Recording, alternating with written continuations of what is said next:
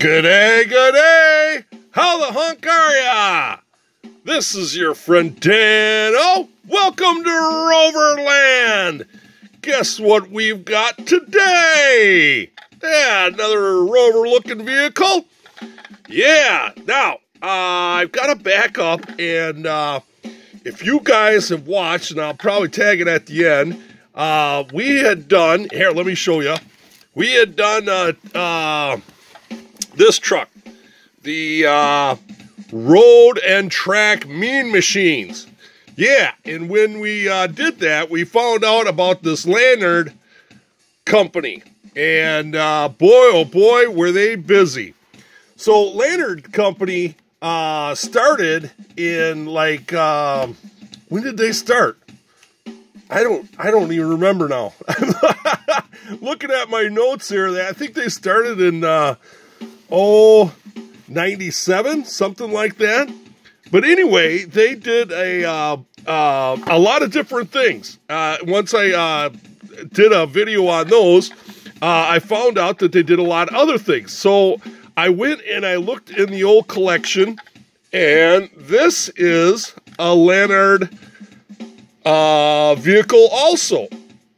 And if we can get this to focus here, my goodness, well, we're off to a good start. I already can't focus on what we're doing today.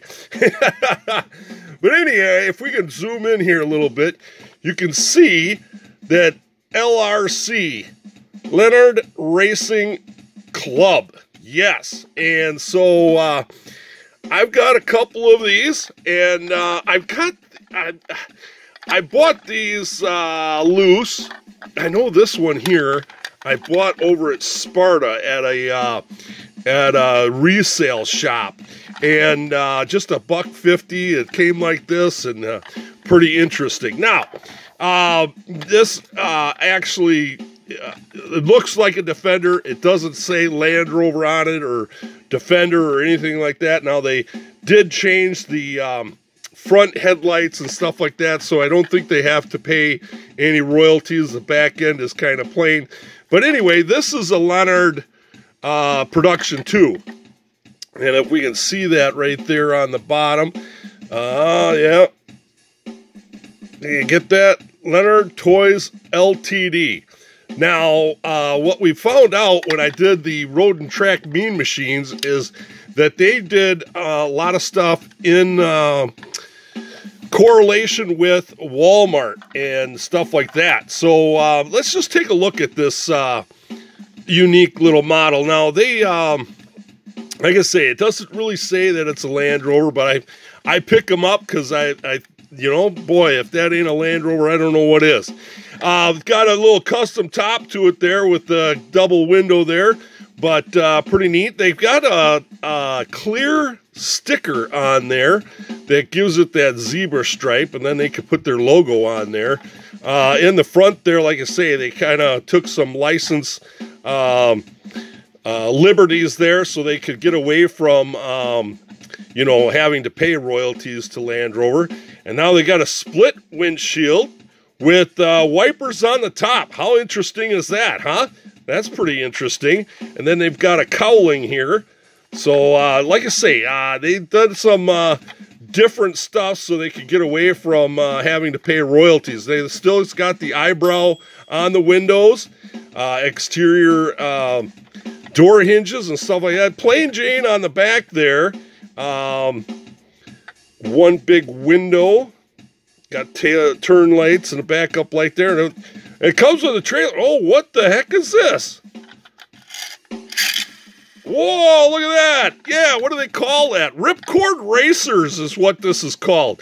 So I have had, like I say, I recently just bought these not too long ago, within the last, year or so. And like I say, I've been moving my collection to the new location. Got sunroofs on the top. Look at that, 2 of them there. So I thought they looked familiar, and sure enough, in my collection, I had some in the box. So let's take a look here at what this was. Now, I was talking about Lanard there, and in 1980s, they bought the rights for these super shots. And that kind of rang a bell when I did that other video. And it's like, man, that sounds familiar. And here it is. Now, there you go, Lanard company. And this is Try Me Pull Ripcord for Power. Yeah, this one is pretty neat. So it's got a little hole in the back of the box here, or on the side. And you reach right in there. I don't know where the ripcord went. Fish it out. Man, maybe I can't do it. Oh, why is it stuck? Oh, it's stuck. But anyway, you pull that little ripcord there and let her loose, and away she goes. Look at that. Yeah, so pretty neat. They have like a rubber tire on them, so it's you know, they do scoot right along pretty good there. Yeah, so let's go back to looking at the package here. I get so distracted sometimes. So here we go, the Super Shots Motorsports. Now this one's got a JDM on it here before they were really big, I suppose. Powerful Racing Vehicles. There you go. And so this was a brand, or a branch that they had. And we're just going to take a look around the box there. Nothing on the bottom. Like I say, here on the side here, they have the pull ripcord and a little opening there, so you can just grab a hold of that and test it out. No sounds or anything like that, so you know, you can't be going through the Walmart there and pushing all the buttons, making all the cars go off at the same time. All right, gonna pause there and take a look at there and talk a little bit about the ripcord racers. And holy cow, look at that. There was what, 12? 12 in the series. Look at that. Yeah. So what do we got? We are at number 4. And so what do they call number 4?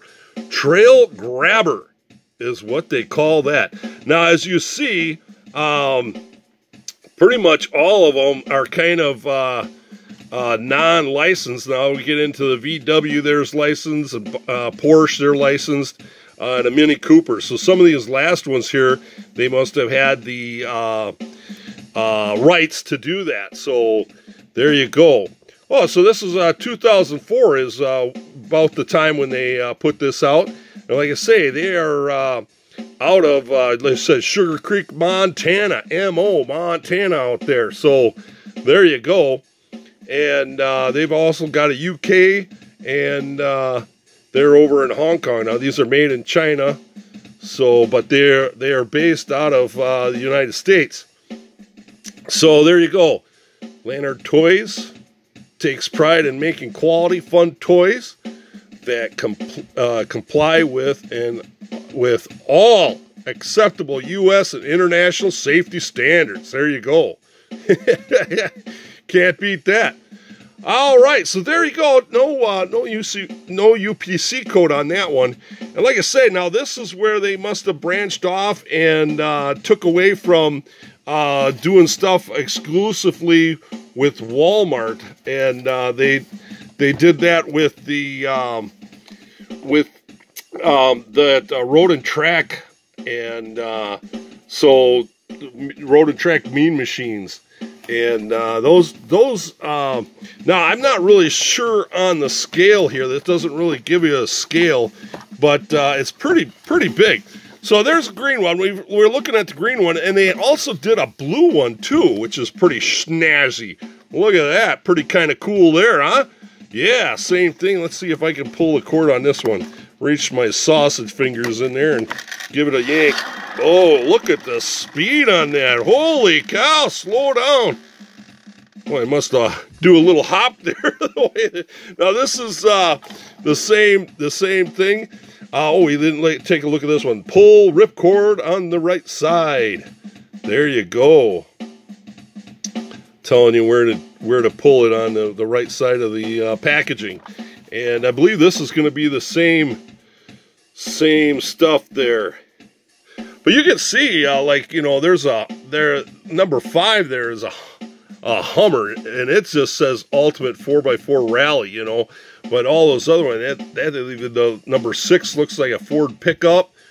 Number 4 looks like a Dodge pickup.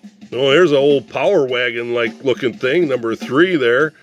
And, or yeah, I guess we're going the wrong way. This looks like a Jeep. That'd be number 1. Number 2 is the Power Wagon. Number 3 is the Land Rover looking. There we go. But very, very kind of cool. I really like this. And I you know, like I said, it doesn't say where I bought them from, and I don't remember where I bought this from, but that's just a sticker on there. It's not a sale price. It says theirs and ours. And I'll be golly if I don't remember where I bought these in the package from. I did buy these in the wild. I bought these from a store. I didn't buy these off eBay, but that was back in the day. 2004 is when you know, they got the trademark sign on there. So 2004, 2005. So I'm going to guess it was Walmart. You know, because that's one of my only outlets for that. But let's take a quick measurement so you kind of get an idea how big this bugger is. Can you read that? Yeah, so we got it kind of lined up there, and just over about 6 inches, and then the tail hitch there, the tow hitch there, hangs out. So 6 inches. What is it wide? How wide is it? We're just doing this freehand. 2.5, just about inches wide, and yeah, that stands about 3 inches tall. All plastic except for, like I say, it's got some rubber tires on it. They're really really good. I mean, this thing will scoot right along, I tell you that. And yeah, so this one I can't remember. I think I bought this at a Goodwill or something like that. It was a secondhand store.